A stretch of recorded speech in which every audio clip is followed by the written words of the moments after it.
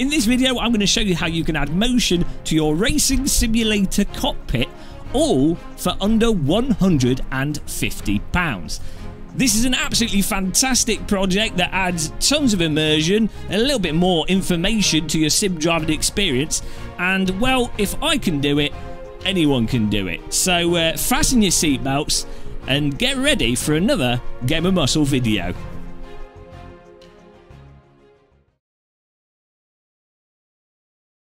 Those of you in the know, of course, know that we haven't got full motion for £150. If I had managed to do that, I'd be patenting it and I'd be making lots of money. But what we do have for £150 is highly immersive, highly detailed and highly informative vibration, thanks to the wonderful world of tactile transducers, specifically 2 Dayton audio pucks and 1 Dayton audio bass shaker. I'm pointing to my back because the bass shaker's on my seat and the pucks are at the front on my pedals. I'll talk a bit more about placement later in the video. Now, in order to drive these tactile transducers and make them work their magic, we are using a small sound card, specifically the Knob Sound Mini. I did not buy it because it was called the Knob Sound. I bought this sound card because it was called the Knob Sound, that fits on the sim rig and also is not just a sound card, but it's also an amplifier. So it keeps everything nice and tidy and neat and allows you to just wire your transducers, the seat and the pedals, or the ones at the front of your rig, all in a single unit. Keeps costs down and makes things nice and simple, and also makes things nice and simple on the software side. And on the software side, to drive all this, we are using SimHub, which is an absolutely fantastic piece of software which not only can be used to drive tactile transducers, but also to drive displays for your mobile phone or separate displays that you would add to your wheel, and it does a whole bunch of other stuff as well. It's absolutely fantastic. SimHub. Even if you're not doing this project, get SimHub. It's amazing. But all said and done, through getting these tactile transducers, wiring them up, which takes about an hour or so, you have really good information from the sim. So I'm going to quickly go through how I wired them up, where I positioned them and why, and then I'm just going to go through the software setup and explain how to use the software and what I did with the software to get the absolute most out of it. So let's take a look at the placement and the wiring of the transducers on the sim rig. Is that a Knob Sound Mini attached to your sim rig? Why, yes it is. There is the Knob Sound Mini sound card and amplifier with its big knob, ironically, and this plugged into the PC via USB here, and then the power cable for the Knob Sound amplifier sound card is here. So you've just got the 2 cables coming out of the Knob Sound, aside from the audio cables that go to your transducers. So I've got the left-hand channel here, which is going to the pedal transducers, and we've got the right-hand channel here, which goes to the bum shaker transducer, trademark Game of Muscle bum shake. Now, really nicely, because I'm using a Sparco R33 seat, we have these 2 holes on the chair, which means that I've just been able to zip tie the transducer to the chair. So there's been no permanent damage, and also, purely coincidentally, the R33 seat allows for really good communication and transmission of the vibration from the tactile transducer straight into your back and bottom, which is really nice for letting you feel what this speaker's doing and what the back of the car is doing. Great use of cable ties. I could remove this and no one would know that bums have been shaken in this seat. As for the other cable that goes to the front transducers, I've not tidied this up fully, but it's just a bog standard wire I've used. You could just use speaker cable or whatever you want here, and that goes down the side of the sim rig and then is just wired into the 2 Dayton audio pucks, which I've positioned on the accelerator and the brake pedal. The pucks are just cable tied to the pedals, which is probably not the best way of doing things, but it's meant that I can adjust them and it's very comfortable and it works perfectly fine. I've gone through a ton of different experimentations. You can see there's Velcro on the tray here. I had these pucks, I put them on the tray, I've put them on the rig at the side, loads of different places. Turns out just put them on the back of the pedals gets the absolute best results in terms of amount of detail and feel that's perceptible to me as the driver. Though obviously if you've got lower end pedals you're not going to be able to put these on it because they do have weight to them and they will affect things. If you've got these are the Mecha Cup 1 pedals or like Husingvale pedals or something, you should be alright because you can dial them in and they'll still feel really good. In some ways actually the throttle feels a bit nice with a bit of weight on it, but lower end pedals you'll probably have to compromise and put the pucks on your pedal tray or somewhere else.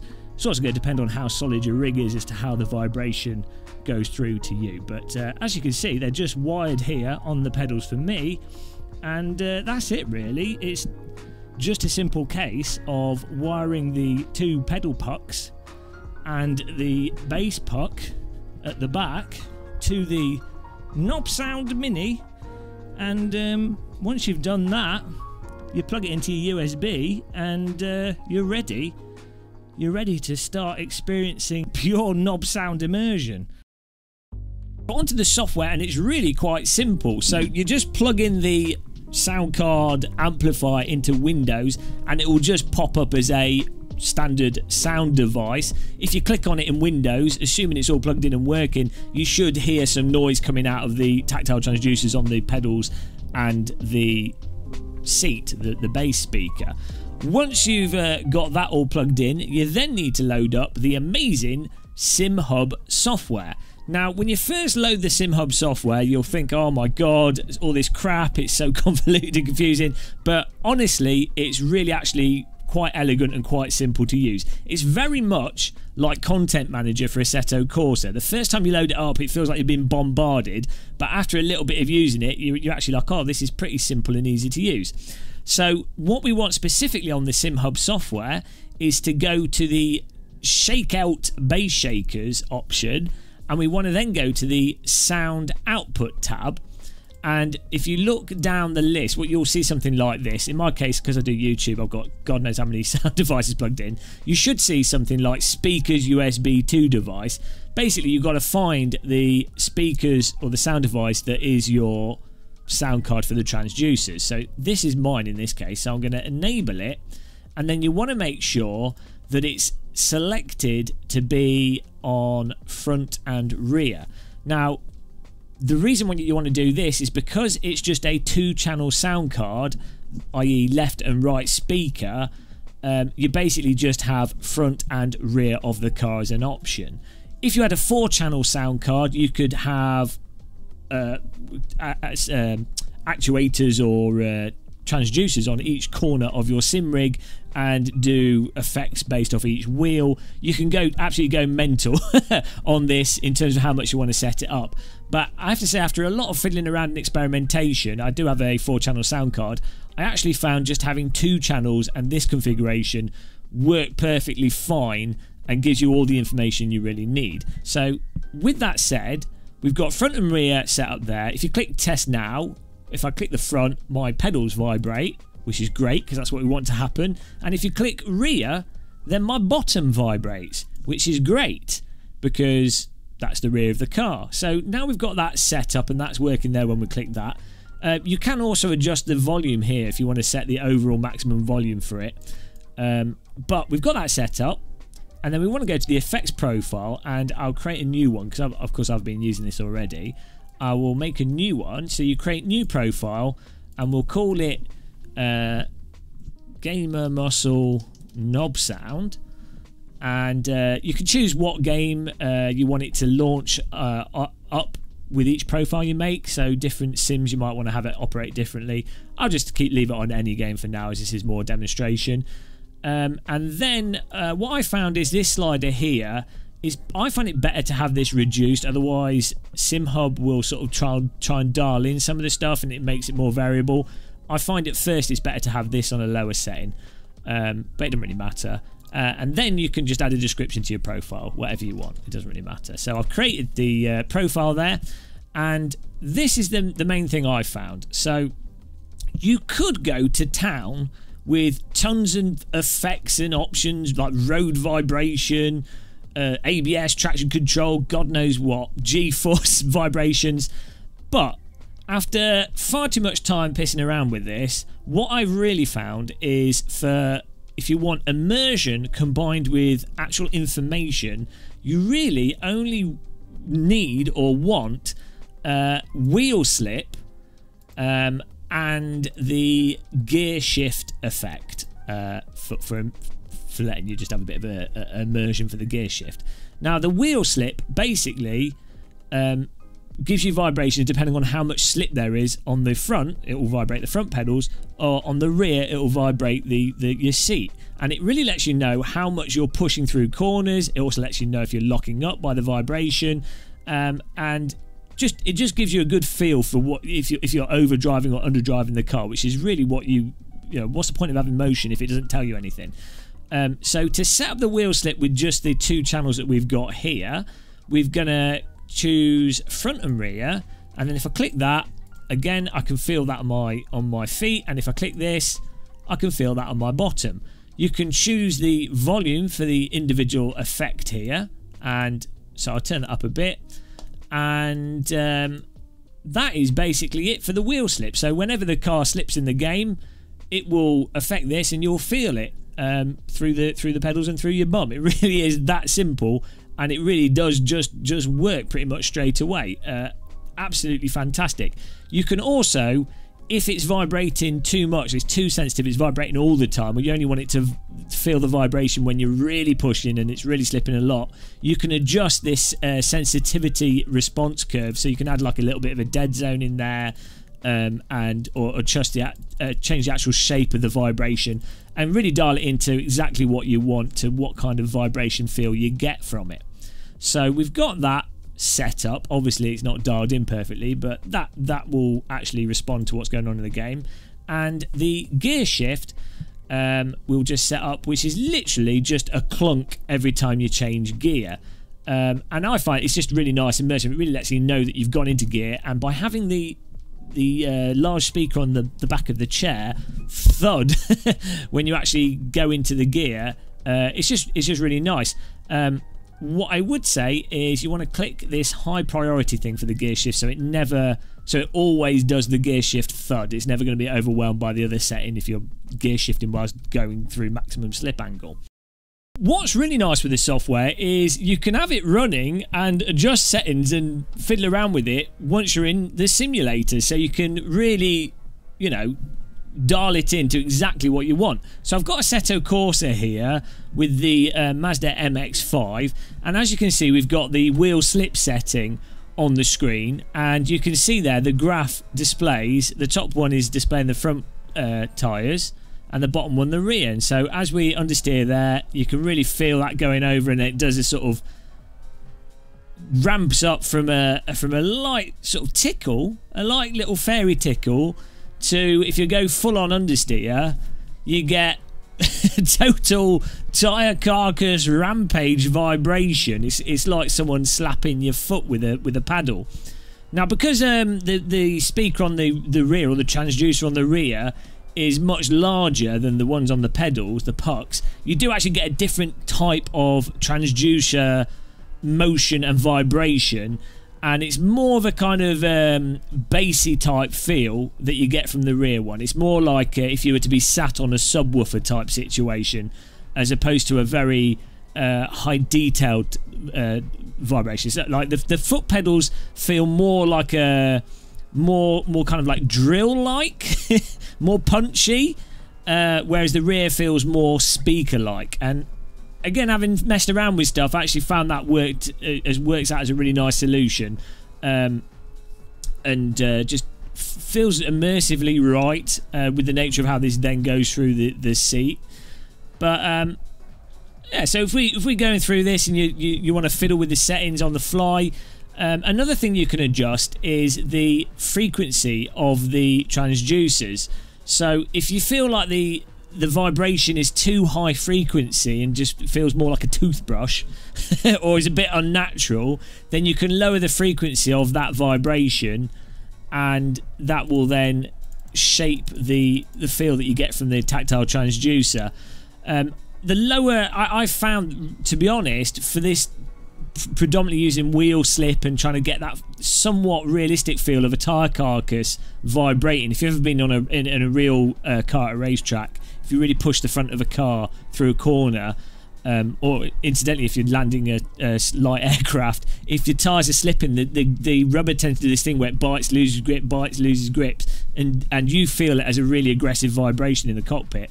If you want to get that kind of feel, I've found setting the bass effect frequency to sort of between 30 and 45 are good values.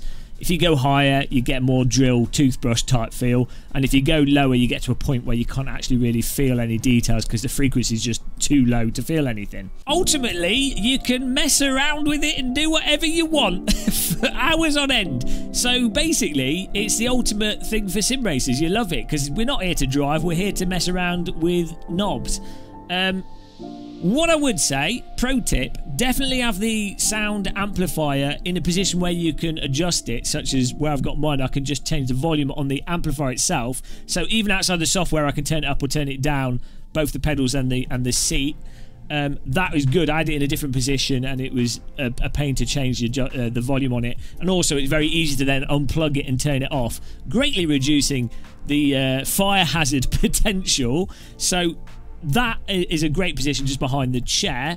I would also say I'm not sure if the data pucks away. I've got it wired up, and the bass speaker, the amp here is supposed to be it's listed as 30 watts on one part of Amazon, 50 watt on some other promotional material.